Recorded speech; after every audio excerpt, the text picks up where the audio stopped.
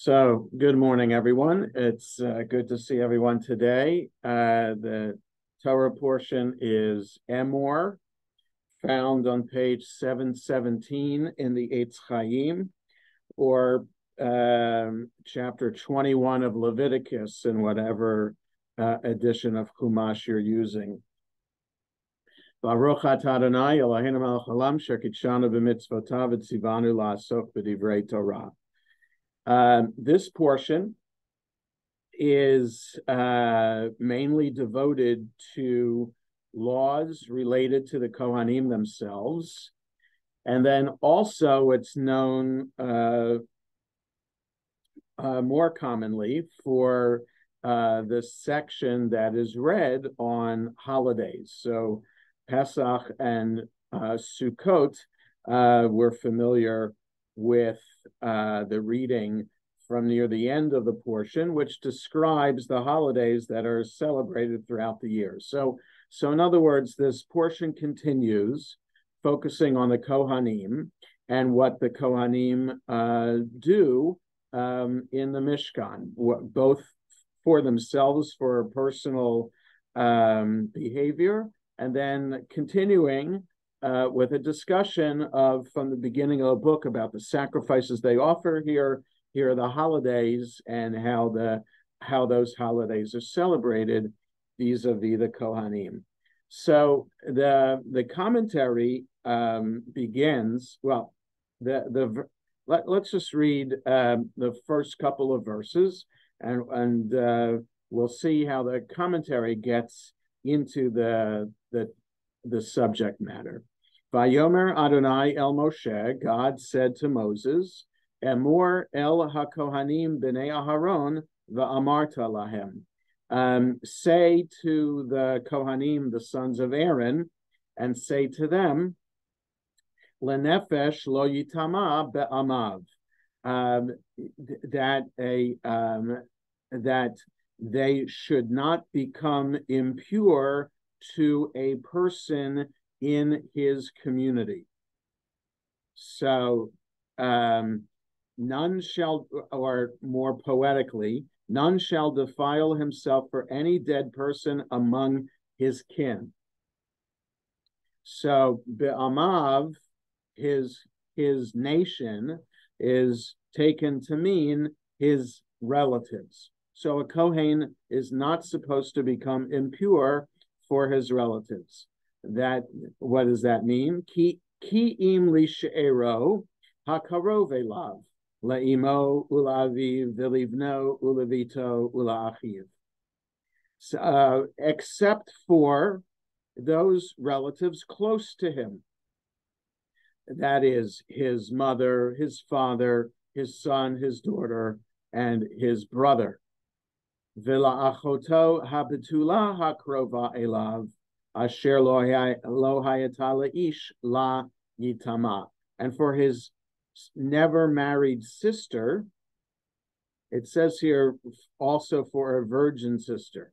It's I think in today's parlance we could say a never married sister who is close to him, who has not been with a man.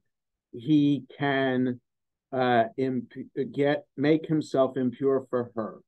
The understanding here is that in the bracket, on the third line, none shall defile himself for any dead person among his kin. The English doesn't say that. Excuse us. Where exactly Where are you? We're at the beginning of the portion Emor on 717.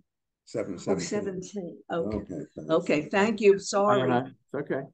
And so the English assumes that the Torah is talking about a dead relative, that for them, the exceptions for the family, that a Kohen is allowed to defile himself or to make himself impure, are these close relatives. I'm just keeping everybody muted. These close relatives that you say Kaddish for.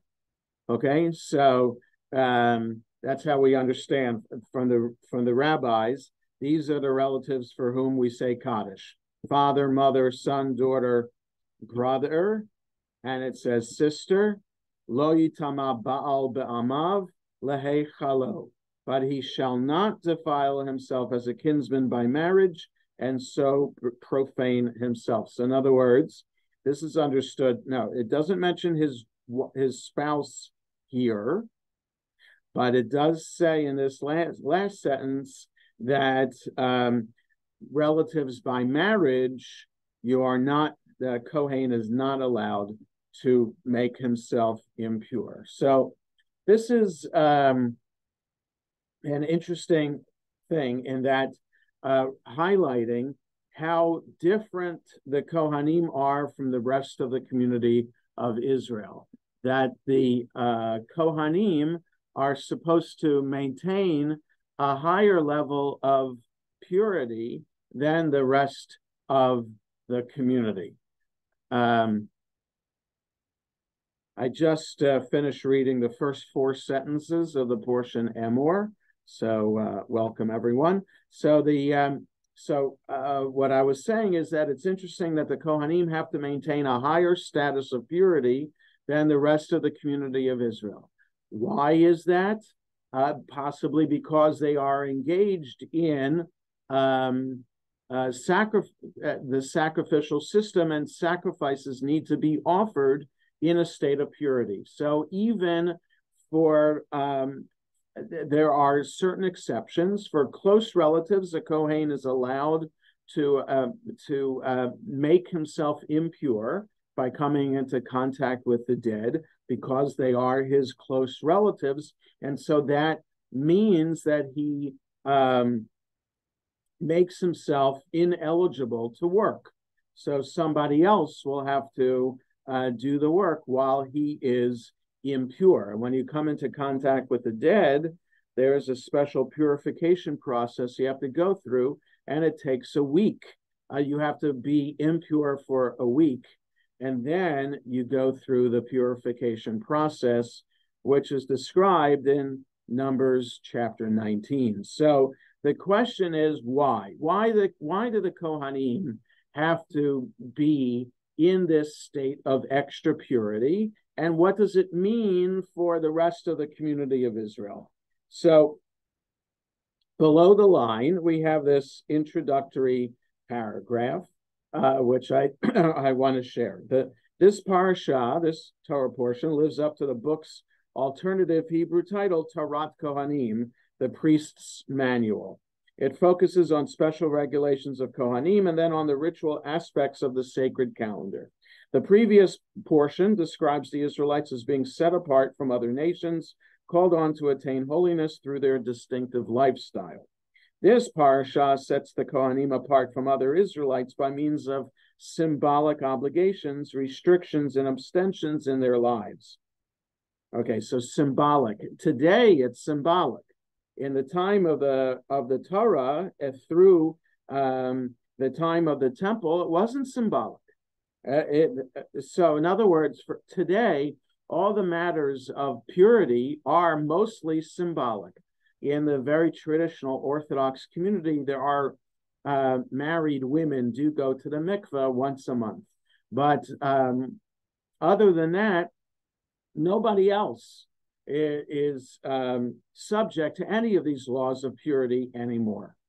Okay, so even Kohanim today, and Kohanim, there are traditional Kohanim who don't attend funerals unless they are for their immediate relatives, to maintain the symbolic symbolic sense of purity that the Kohen has to maintain. So, and again, it's symbolic, because without the temple in Jerusalem, there is no way to become pure again if we become impure. And all of us are impure, because we have come into contact, whether we know it or not, with the dead. And a contact with the dead is the most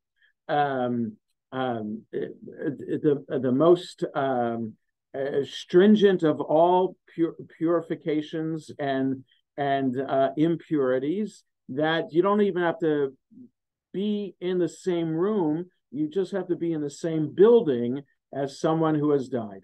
So if you go to a hospital, you go to a funeral home, then you have to assume you're in contact with the dead, and therefore there is no way to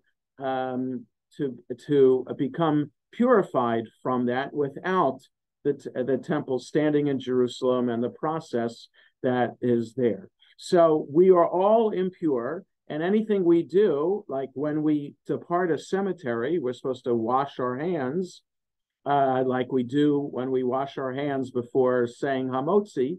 That's just symbolic, because that's not enough to make us purified after coming into contact with the dead, but it is symbolic. And so when a Kohen doesn't attend a funeral, again, it's also symbolic. So for me, it doesn't matter.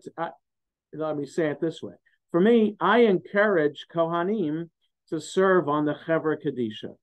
So the Chevra Kadisha is that group of people that takes care of the dead for burial, washing and dressing the body for burial. And even though a Kohen is not supposed to come into contact with the dead, again, because all of this is symbolic, I encourage Kohanim to serve on our Chevra Kadisha, because it's more important to do that mitzvah work than to maintain a symbolic sense of purity. Okay, so real, for me, is more important than symbolic. But it gets to this question that the commentary is going to get to. As the Israelites are to represent the God-oriented life to the nations of the world, the Kohanim are to represent a maximal level of devotion to God for their fellow Israelites. So we, as the people of Israel, are supposed to be an example to other nations of ethical, moral, righteous living. And the Kohanim are supposed to be examples to us of the highest degree of ethical, moral, righteous living. Right? So there's a hierarchy here. There are the nations of the world. Then there's the people of Israel, who are supposed to be holier, more moral than the rest of the world. And then the Kohanim, who are supposed to be holier than everybody else. And as it concludes, every society needs a core of people who live by a more demanding code to set an example for others of what is possible. So when I read that earlier today, I was struck by that and wondering whether really every society needs a group of people to be holier than everybody else. Because if a society knows that there's a group of people that's holier, then maybe the society can say, well, we can rely on them, on that group, to represent us.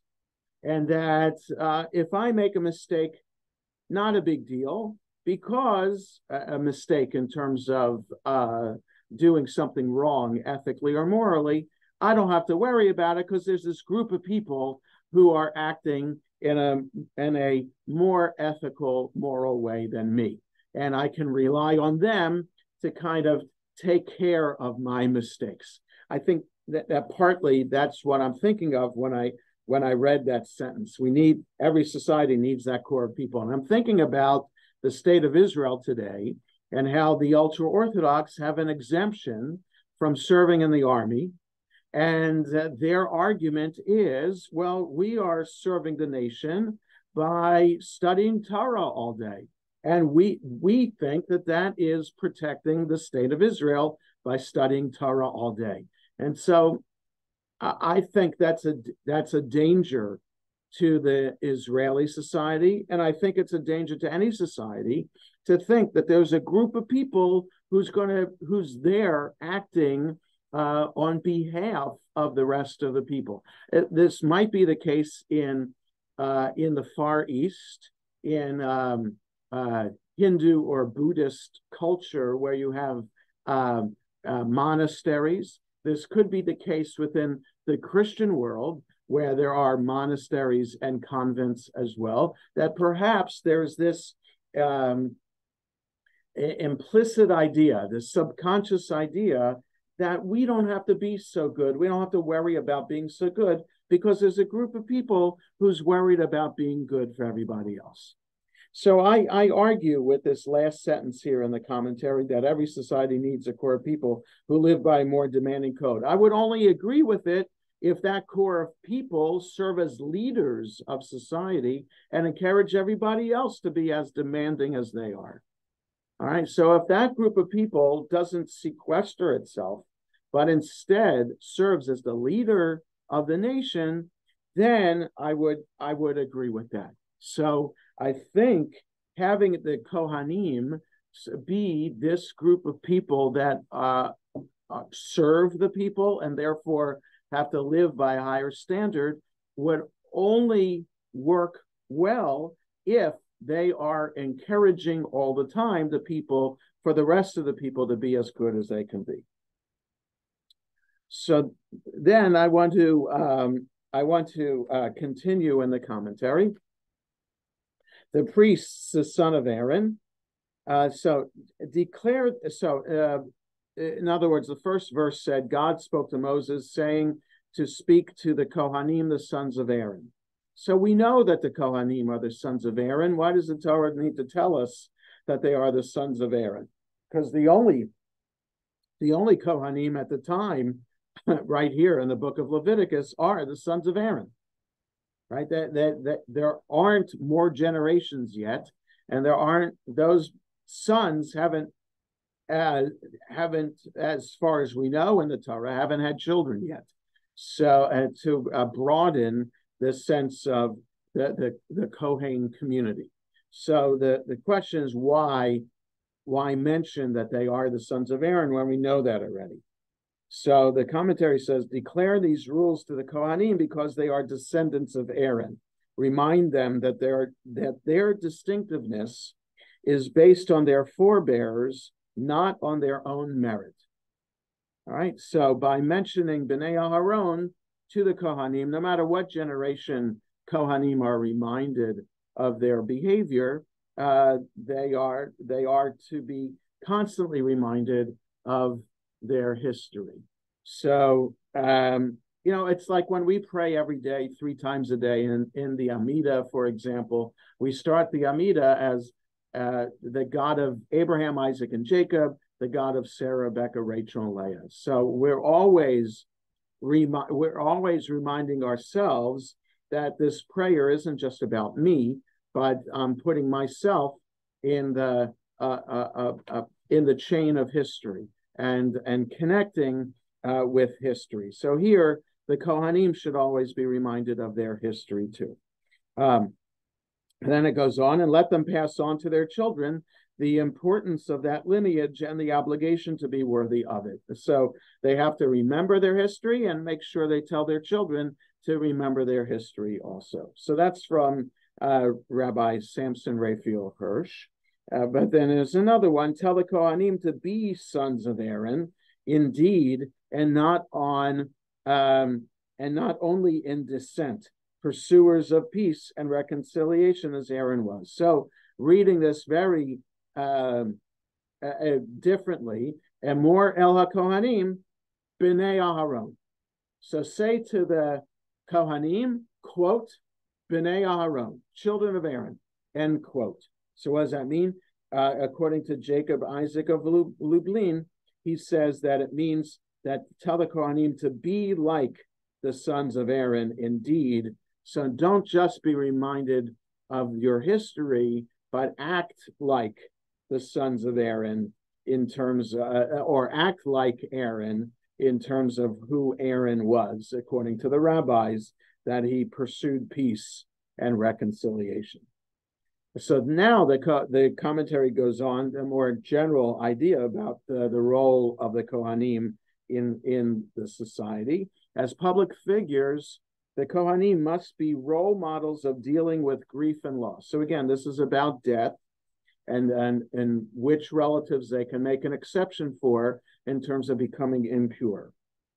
So as public figures, the Kohanim must be role models of dealing with grief and loss, balancing their personal sorrow with their commitment to serving the people and the obligation to accept death as part of God's plan for the world. So in other words, even when dealing with death in their own family, they have to serve as role models to the rest of the community. They can't just be mourners. They are always Kohanim in the process.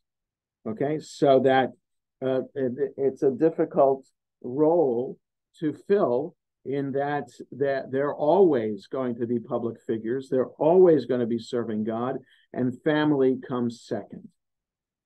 Okay, so that's a difficult thing to do. A Kohen may willingly acquire ritual impurity by coming into contact with the dead body of a family member, for he owes his priestly status to his family of origin.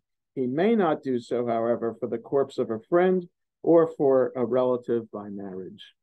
All right, so that's another way to understand why he can make an exception for family members. It's because the family is the source of why he's a Kohen.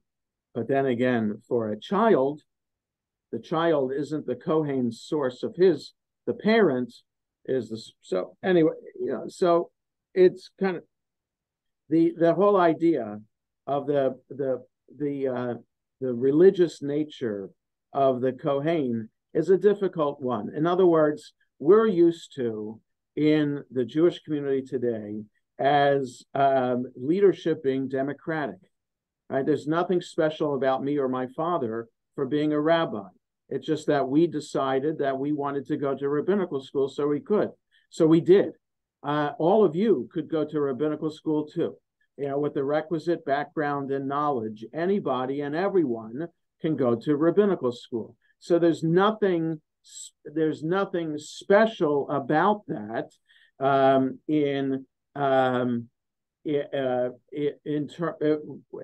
compared to a Kohen. So a Kohen is born into it, and when the temple was standing, had no other option but to be a Kohen, and to then do the work, and to know when, in the time of the temple in Jerusalem, there were a lot of Kohanim, and so they took turns. There were shifts, 2 weeks at a time, when Kohen families would be working in the temple in Jerusalem. So there was something special about being a Kohen. There is nothing special in that regard in being a rabbi. So as there's a comment below the line on 718.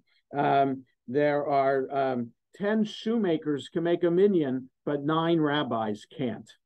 Okay, so in other words, making a minyan, you need 10 Jews to do that. So by being a rabbi, we don't count twice. There's nothing extra special about us, so that if there are 8 rabbis in a room, then we can do the entire service. No, because there's nothing special about us that makes the crowd holier. It's just that, yes, we do have more education than the average Jew, but there's nothing special about us. So it's unusual since the destruction of the temple in Jerusalem to think about this group of people that within society that is holier. So it is symbolic. And there are many conservative synagogues that have done away with the Kohen Levi status for to receive the first and second aliyot to the Torah, and have done away with duchenin because it's symbolic anyway, and it's been 2,000 years, and there's nothing more special about them today than anybody else, because they are not in a state of ritual purity that everybody else isn't. So because of all of that and the democratic nature of Jewish society today, many conservative synagogues have done away with Kohen and Levi and just gone to Rishon and Sheni. But our congregation, and there are many that have maintained the tradition, just because it's important to remember our history, and important for a Kohen and a Levi to remember their status and their tribal affiliation. And it's important I think it's important to maintain that as well, and to remember when we do Duchanan on the holidays of what it must have been like in the temple in Jerusalem to receive that prayer from the Kohen every single day. So there's a question about maintaining the status today and whether anybody comes close to the status of the Kohen today. Yes. So what Laurie is writing in the chat, it seems like in some sectors of the Orthodox community revere their rabbis in a way that seem like the rabbis above them. I'm thinking of Chabad, but also others. Yes. In the ultra-Orthodox world, especially the Hasidic world, the Rebbe has almost a holy stature, like what is similar to the Kohen, but in very different way. So the Rebbe, there's an idea of being at the Rebbe's tish, at the Rebbe's table, and the Rebbe has food in front of him. There's never a her. It would never be a woman Rebbe. It's always a man Rebbe.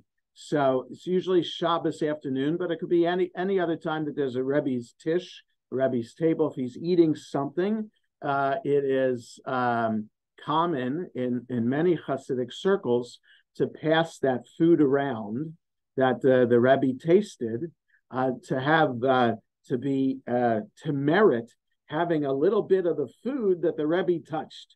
And that if you have a little bit of food that the Rebbe touched, not just that he touched, the Rebbe blessed it, right? Because before eating, we say a bracha. So if the Rebbe said a bracha over this food, didn't eat it all, but you pass it around, oh, the Rebbe blessed this food. It's better than the food that I blessed. So I'd like to have some of those shirayim, those leftovers from the Rebbe. So that in some Hasidic circles, it's like that. And and in many Orthodox circles, not just in the ultra-Orthodox, whenever the rabbi walks into the room, the people are supposed to stand as courtesy to the rabbi. So in non-Orthodox worlds, it's not the case. There are certainly rabbis around who let the title rabbi go to their head and expect that people will revere them, not just respect them, and will always expect a certain kind of benefit from just because they have the title of rabbi. So, but that's not the case, right? As the below the line on 718 says, there's nothing special aside from the level of education that a rabbi has achieved that is more special than anybody else in the community. So there is this balancing of the democratic nature of the community today, and that Jewish education is there for everyone to achieve, and at the same time, still the remnants of the status of the Kohen today, that there's just nothing that there's that old joke. Somebody goes to a rabbi and said, I want to be a Levi. Can you make me a Levi, rabbi? And the rabbi said, no, it doesn't work that way. What do you mean? I'll make a generous donation to your discretionary fund if you make me a Levi. No, there's nothing that you can do. Rabbi, I promise you this will be the most generous donation that you've ever received. Why do you want to be a Levi so much? Oh, because my father was a Levi, my grandfather was a Levi. So that's a joke that that it's something you're born to. It's not something you can buy into. And when anybody converts to Judaism, you can't convert to become a Levi or a Kohen. You convert to be a regular Israelite, like most of us on the screen today. But since Barbara is on the screen, she's a Levi because her father's a Levi, but her daughter is not a Levi because the Levi goes through the father, not through the mother. Okay, so if a if a woman who is a Levi is married to a Levi, her biological child is a Levi, but not because of her, that's because of the husband who is a Levi, right? So a Levi could be married to a Kohen, a Levi woman married to a Kohen man, the child is a Kohen, okay, not a Levi. So that's how it works. So we can be egalitarian as we are in extending the Kohen and Levi honors to women as well, but to allow women Kohanim to duchen as we do, but it has to be clearly understood that we maintain the biological nature of our tribal status as a Jew, that it's our father that determines what tribe we belong to. It's our mother that determines what religion we belong to. So there are those who would even advocate today that we should give that up too, right? The Reform movement has said that if there's a family where one partner is Jewish, one partner is not, that doesn't matter. If they have the commitment to raise their children as Jews, then their children are Jewish, and there's no need to take the children to the mikveh. So for the Reform movement, if the husband is Jewish and the wife is not, and they have children and they raise their children as Jews, then there's no need for the children to go to the mikveh. Whereas the conservative movement and the Orthodox movement have maintained the rabbinic definition that, yes, we are welcoming to interfaith couples, but we maintain the rule that if the husband is Jewish but the wife is not, sure, your children can come to our religious school, but the children need to go to the mikveh. There are some arguing in the conservative movement today that we should give that up and that we should be like the Reform movement. So, but I'm not sure how strong of a sentiment that is today within the conservative movement and whether that will change. But if it does change, it affects identity within the Jewish community, right? Because there could be someone raised as a Jew within the Reform movement who wants to marry someone who's raised Orthodox and then become part of the Orthodox world, might see that they are not technically Jewish according to the Orthodox, and it makes for very, very difficult emotional conversations within segments of the community. It happens in Israel today. Certainly, the fact that I'm a conservative rabbi and I've converted people over the years, because I'm a conservative rabbi, calls into question the Jewishness of the people who convert to Judaism under my auspices. I was even just asked the question last week by an Orthodox rabbi in our community he was asking, this is what he said in an email, I'm asking on behalf of a colleague who saw from a person who converted to Judaism a document that they had with your name on it and two other conservative rabbis' names on it. This rabbi saying to me, I know you, but I don't know those two other rabbis. And that other rabbi friend of mine wants to know if you're all Shomer Shabbos. So that's the question that within the Orthodox world today. It's not necessarily the kind of rabbi I am, but whether I'm Shomer Shabbos, whether I observe the laws of Shabbat, which means in this regard, do I walk to shul on Shabbat, or just say it this way, do I not drive on Shabbat? That's what Shomer Shabbos means. What happens inside my house? Do I turn on the lights? Do I cook? Mainly, do I not drive? So I had to answer this. So it raised I wanted to answer the question to this rabbi, and then I didn't want to answer the question. I said, it's a shame that the process of conversion isn't what's important, but rather the signatures that's important. In other words, as long as the person who converts to Judaism studied and went to the mikveh, isn't that, and sat before a Beit Din, isn't that more important than whether the Beit Din was Shomer Shabbos or not? So if the process happened correctly, why does the signature, the person signing, and their status affect the person's conversion?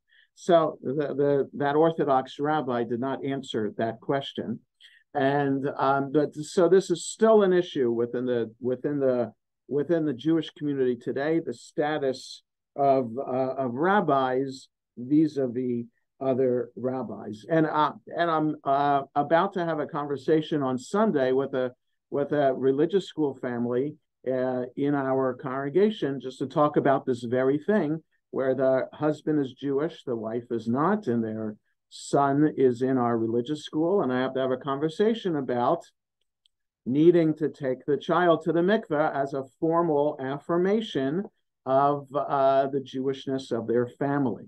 And I'm worried about how that's going to come across.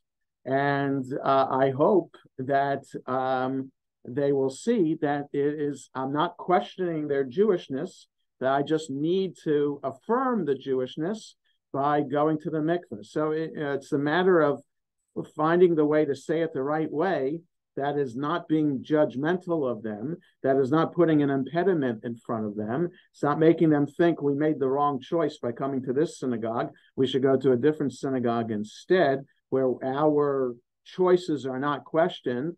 I hope that that this conversation will go well, and that we will be able to affirm their son's Jewishness by going to the mikveh. So it is a problem or a challenge in our community today. Right. Can I go back to the original subject we were talking? Yeah, please. Yeah, I'm sorry. This is very interesting, but when were all the rules of handling a dead body created, like washing and dressing and saying lamentations and all that kind of stuff? Yeah. So all of that is set by the rabbis, and then more and even more over the centuries, as burial practices kind of are a little bit different from one part of the world to another within the Jewish community. So there's nothing, what we have in the Torah is the idea of ripping our garment. So like wearing the black ribbon, or in more traditional circles, actually cutting our shirt or some other garment as a sign of mourning. That's from Jacob and the story of Joseph and his brothers. So that part is from the Torah. The act of sitting in mourning for 7 days or 30 days, that's from the Torah also. We have it with Miriam, the death of Miriam, the death of Aaron, the death of Moses. Okay, but the washing of the body and the burial of the body in shrouds, that the Torah doesn't, and the Bible doesn't talk about. That we get from the rabbis. So and they interpret back into the Torah. So in other words, how do we learn to be compassionate? The Midrash teaches, just as God washed Moses's body and buried Moses, so too should we take care of the dead in that way. So the Torah doesn't say anything about God washing Moses's body or anything like that. It implies that God buried Moses, because Moses died on top of Mount Nebo and was buried there. So who buried him? Because nobody went up to the mountain with him, the Torah says. So the Midrash says that God buried him. So it's from that Midrash and other sections of rabbinic literature, the rabbis developed the burial practices. Again, but it's on very thin ice in terms of how they based their laws, because it's only fleeting references that the rabbis then interpret to determine the laws of washing the body and dressing the body in a shroud, and how to bury a body, and etc. All right, in the time we have left, I want to look at the end of the portion, because there's something interesting about the end of the portion that we find in the commentary as well. So the end of the portion, the seventh Aliyah, chapter 24, gives us some other laws. This is page 731, 32, 33, chapter 24 of Leviticus, the seventh Aliyah. Various other laws that apply to the Mishkan itself, the menorah, the lighting of the menorah every day, keeping the fire burning, the two loaves of bread that have to be out, and then there's some laws about blasphemy and other crimes. So verse 17 to the end, I want to look at.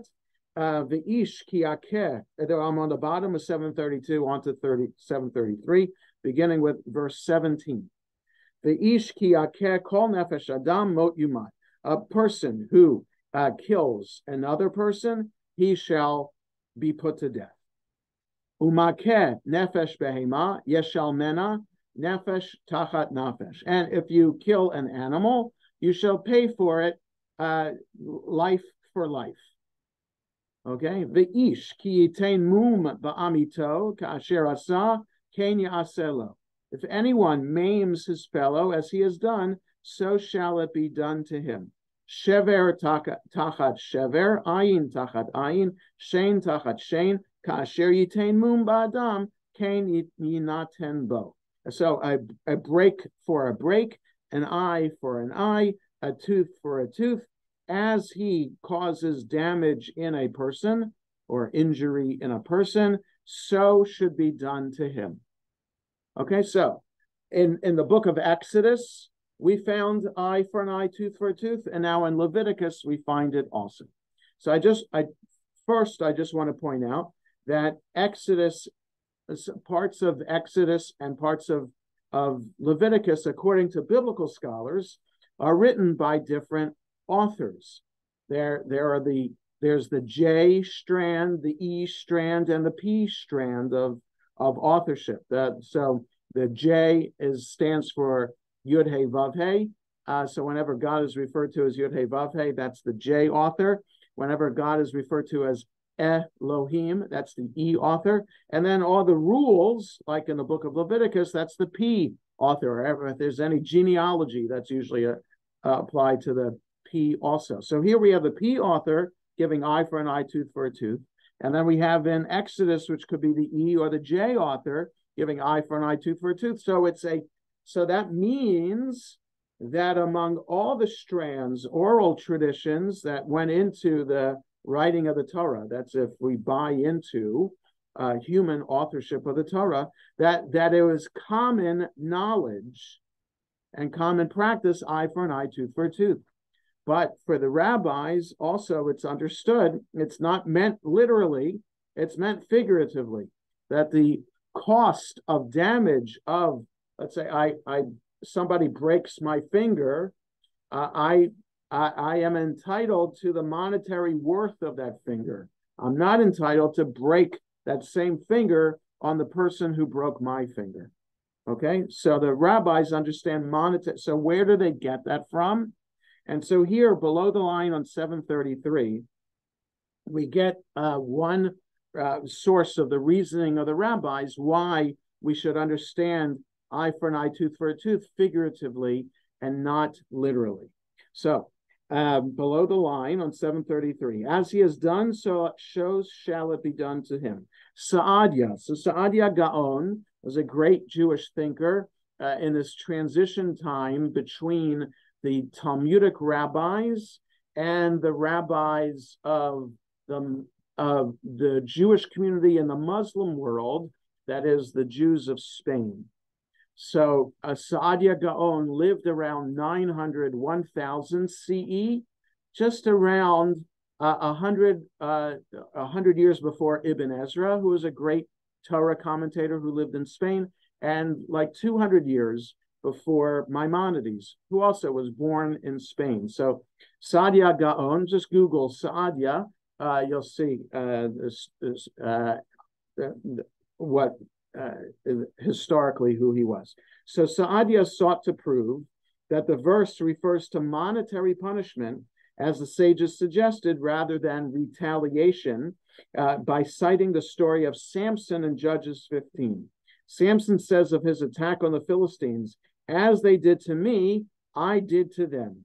Yet what he did to them was not literally as they did, but instead what they deserved.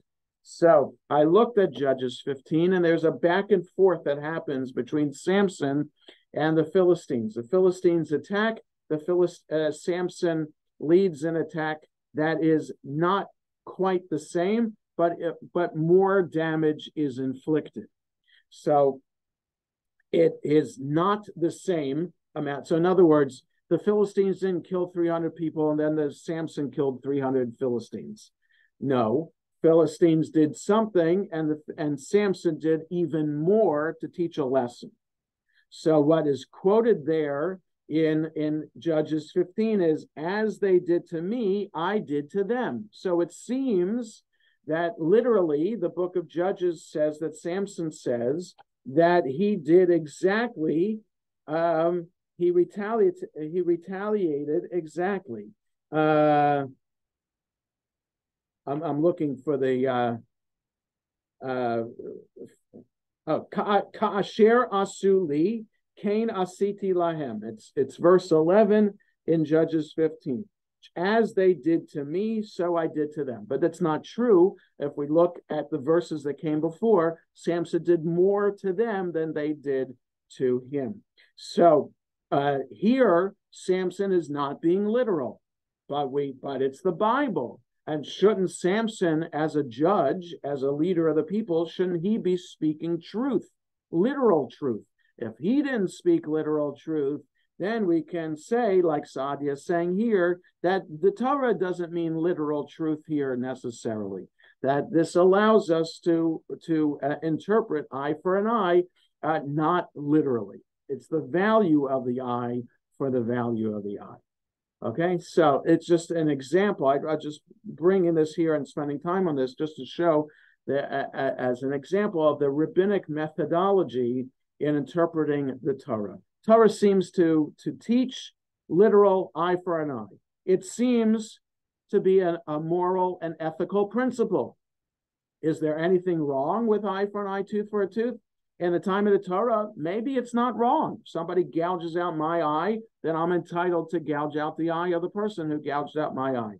Seems straightforward and seems to make sense, and it could serve as a good deterrent as well for people not to intentionally hurt anybody. So it doesn't seem to be anything ethically, morally wrong with it. But by the time of the rabbis, it seemed ethically and morally suspect. And therefore, they came up with a different way to understand it ethically and morally. Okay, so for the rabbis, there is an understanding ethics and morality change over time, and that the rabbis have the right to institute the new understanding of ethics and morality into the Torah itself. Okay, so this is just one example of several from the Torah, like that the law that a parent can execute their rebellious child. Also, the rabbi said never was and never will be. Okay, so the things that are ethically and morally repugnant to the rabbis from the Torah itself, the rabbis give themselves the authority to change the Torah. So that's the rabbinic methodology in a nutshell. That it is tradition and change, which is the slogan of the conservative movement. That were the founders of the conservative movement 150 years ago. said that we carry on the methodology of the rabbis, that we understand that we have the right to continue to interpret the Torah within the parameters of the halachic system to fit our time today. Sometimes some laws can remain, like keeping kosher. There's nothing ethically and morally repugnant about separating meat and milk or not eating pork. So that's religious law. That's not ethical and moral law. That's not going to change. But how we understand people who are homosexual and their role in the community, how we understand punishment, etc. These are things that do change over time, and we have the right to continue to study, interpret, and potentially to change. So that's what I wanted to say today about the portion Emor. I hope everybody has any. Can I have a comment? Go ahead, Saul. Yes. The comment is when you're talking about the impurity of the priests. Yeah. You know, all those sacrifices, I have this vision of blood everywhere. Right. And, you know, they're taking out the guts and they're turning on fire. And that doesn't seem like a purity thing. Right. That's just a comment. So, yeah. Go ahead. Answer that. Go ahead. Answer that. Yeah. So you know, some people think that the laws of purity and impurity relate to sanitary or hygiene conditions. And it's similar to that, but it's not. So it's not a matter of hygiene or sanitation or health. It's not about dirt or filth. It's about the object itself. Blood is holy. Blood, when an animal is slaughtered properly, the blood has to be drained from the animal. So the blood is holy. It doesn't make the person who slaughters the animal unholy. But it depends, though, in what context blood is flowing. If it's flowing from a religious context, like slaughtering an animal in the slaughterhouse or a Kohen slaughtering it for sacrifice, then that doesn't make one impure. But if it's flowing from a woman's body as a result of natural flow once a month, or after a wound, or after childbirth, then that does make one impure. So it's not even about the liquid itself. It depends on the context in which this liquid is found, right? And so the person who is impure, what makes a leper, the person with a skin rash, impure? It's because the status of the inflammation itself is impure. It doesn't mean that the person then becomes impure. It's the inflammation that is impure. So it's complex, it's nuanced, this whole conversation about impurity and purity, and what makes one pure, what makes something pure or impure. It's seemingly random laws set down by God, right? So that when you build a sukkah, you can only build the roof of the sukkah with something that grows from the ground. Why? There are so many other objects that we can use to build a roof of a sukkah today that could serve as a better roof. No, it's because that's what God said so. This is the rule. So it's the rules of purity are the same things. That we might be tempted to think it has something to do with health and hygiene, but it doesn't. It's about an aspect of life-giving powers to these fluids. It's about a sense of holiness that can be maintained in an unholy world. Okay. The other one is at the end you were reading about if you kill a beast, you have to make restitution. Well, is the when they're making the sacrifices, are we talking that maybe the lambs and the cows and the oxes and whatever are not beasts, or no, what the context for this at the end of the portion is about your going into your neighbor's yard and killing an animal that way. It's not about sacrificing. Sacrificing is giving your own animal to offer up. That's not what that law was about. It's about you injuring your neighbor's animal, and then there's whole series of laws in the Mishnah and in the Gemara about injuring neighbors' property and mainly their animals, and then what you are supposed to do to pay them back for the injury that you've caused, whether you've killed the animal on purpose or you've injured the animal on purpose. Depending on the animal, you have to pay back 2, 3, 4 times the value of the animal, depending what kind it is. But it's in that context of criminal act of injury to property, not offering an animal for sacrifice. Totally different context. Okay. All right. Okay. So have a good rest of the day, everybody. Yasher Koach, Jonah. Okay. Good day, everybody. Thank you.